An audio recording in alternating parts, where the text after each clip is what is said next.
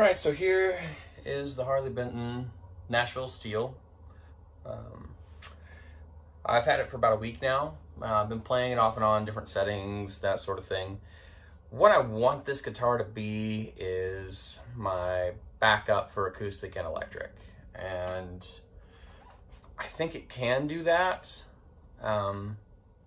It's definitely a jack of all trades and master of none. So what I'm starting out on here is I have the blend knob set halfway between. I feel like when it's all the way on the acoustic side, the piezo side, it's just too tinny. Don't really like the tone. And I am going into a PA speaker through my pedal board. I'll go ahead and show you that setup.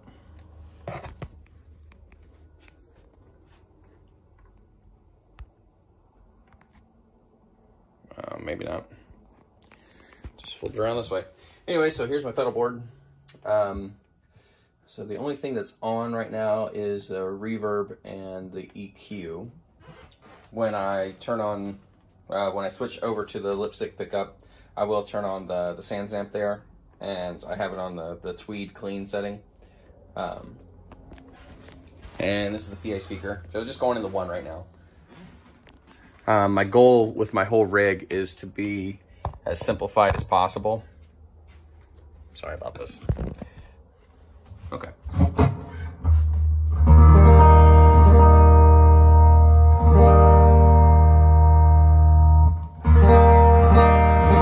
So the onboard EQ does work great.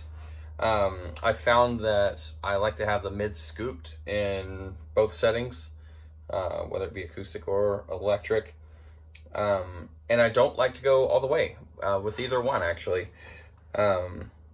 With the blend knob anyway, the blend switch. What do they call it? They call it lipstick and ceramic. So I have it right halfway in between right now to get this acoustic tone.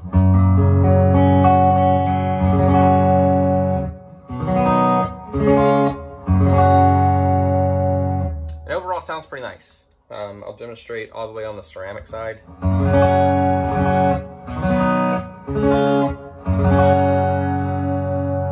So significantly more thin and brittle, and it seems to accentuate the internal rattle of the piezo pickup.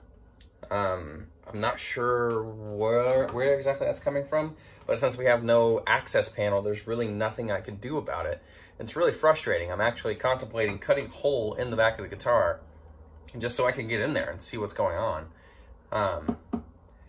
But yeah, it's kind of frustrating actually. And the wire that's inside there just does flop around. It doesn't make noise during normal use, but I would just rather have it secure. And I would love to be able to put, I don't know, some sort of foam or padding underneath the piezo pickup. I feel like that would maybe secure it better, and maybe it wouldn't quite rattle like it does.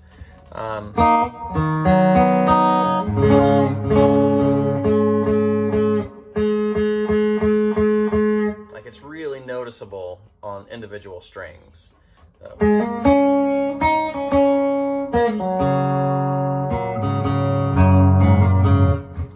Yeah, so that's probably my biggest beef with it, is that rattle that will not go away. It's not fret buzz.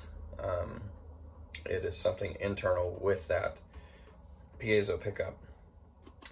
And we'll switch it over. So this is purely on the lipstick pickup. Like I said, I do like to take it a little bit towards the piezo. That really brightens it up. I think it sounds quite a bit better. I'll turn on the Sans amp.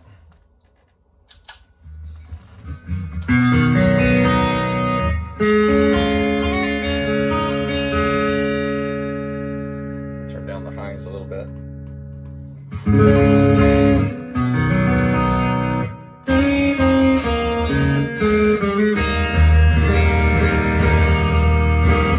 So this pickup is very muddy. And the distortion it provides is, it's really not distortion, it's just mud.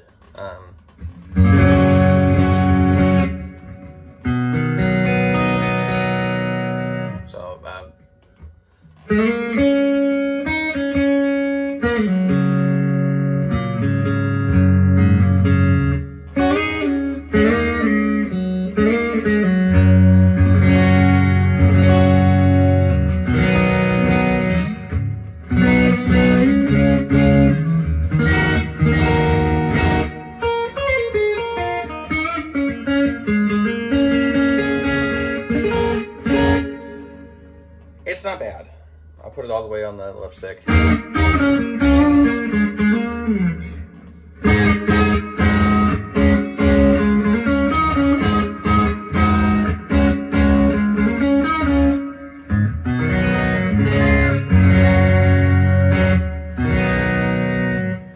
It almost sounds like it's just muffled and it's like the speaker's in another room or something like that.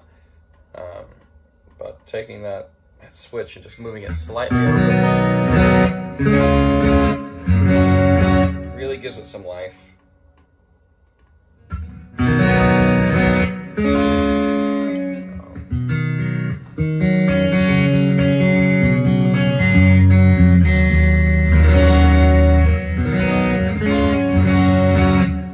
Yeah, so overall, I'm still happy with it.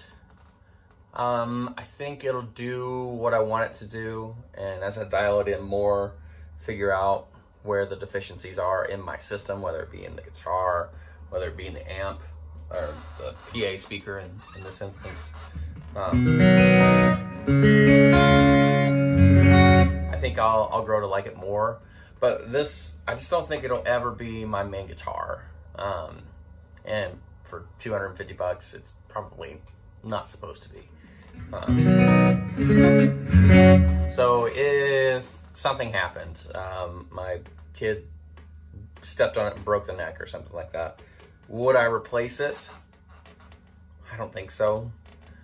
And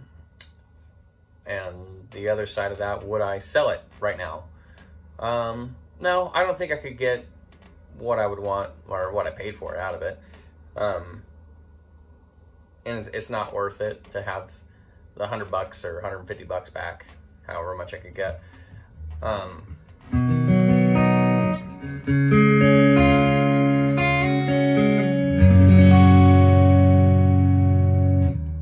It's nice enough. It does its job. To be a backup guitar or one that I take to a questionable gig, if I'm playing outside and the weather's bad, something like that, or a situation I was in the other day, I was playing in the pretty much in the rain. I was getting splashed on and all that kind of stuff. I took as few pedals as I could and had another acoustic electric guitar that is, I feel about the same way about it. And it's good in that situation.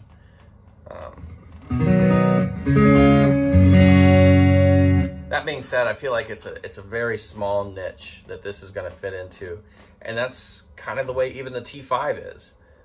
Some people love it, but most of us don't. It's not a good enough acoustic, and it's not a good enough electric, and that's where this is too. So obviously a clone of that guitar, and it sits right in the same place. I don't love it, I don't hate it. It is what it is. Harley Benton, I think you did a great job for the money. It plays really well. My biggest ding against it is not having any sort of access to the inside of the guitar. Anything goes wrong with it, it's toast. Or you cut a hole in it like I'm talking about doing. Yeah, don't know why that is. Ovations have an access hole, T5s have an access hole. This guitar just doesn't. So it is what it is. But yeah, there's not a whole lot of great reviews about this guitar. Not that I'm saying this one is a great review, but hopefully it gave you a little more insight into it. Thanks.